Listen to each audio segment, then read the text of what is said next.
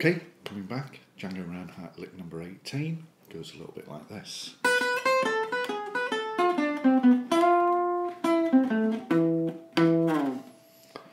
Okay, let's just break that down. So we're starting off here with 2 hits on the 7th fret of the top E. Then the first finger's moving up to the 8th fret on the top E. And then the second finger's going to come and grab 10 on the B.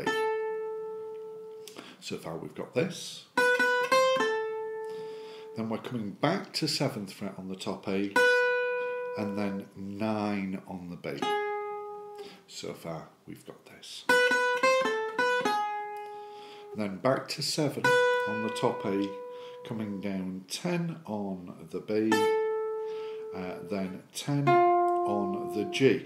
Now, just to do that, I'm playing the 10 on the B with the pad of the finger, and then I'm rolling more onto the tip of the second finger onto the G string there.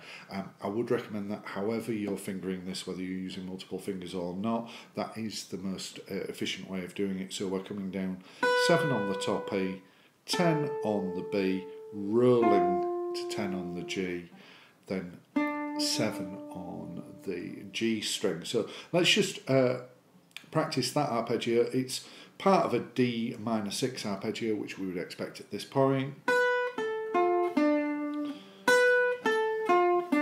And you can probably see my finger just rolling across onto the G string. And then, having done that arpeggio, we're coming down 10, 9 on the D string. Then I'm just tucking my second finger into 9 on the G for the half step bend.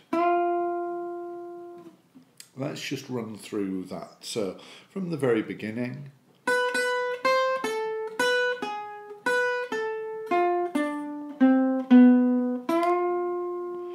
And then our next note is going to be the 9th fret of the G, but unbent. And I'm actually going to swap fingers. So I've done the bend with the second finger. Then I'm going to mute that with my right hand, so I'm just going to put a finger or the plectrum onto the string just to stop it ringing, let the bend down and replace the second finger with my first finger.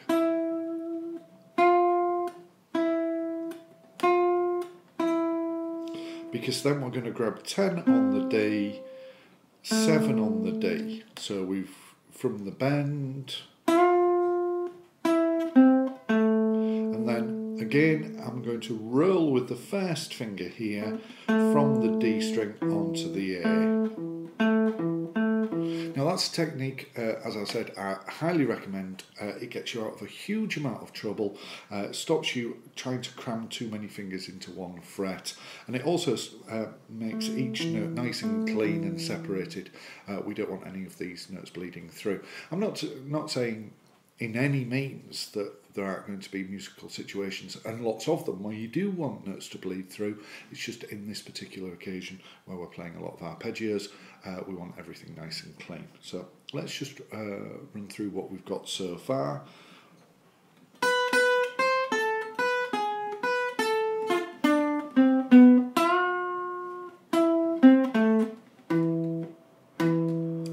We've got a second syncopated hit on that 7th fret of the A. So now nice and slowly with the counting.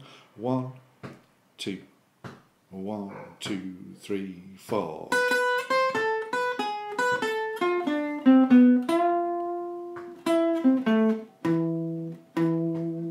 There we go. Maybe one more time. 1, 2, 1, 2, 3, 4.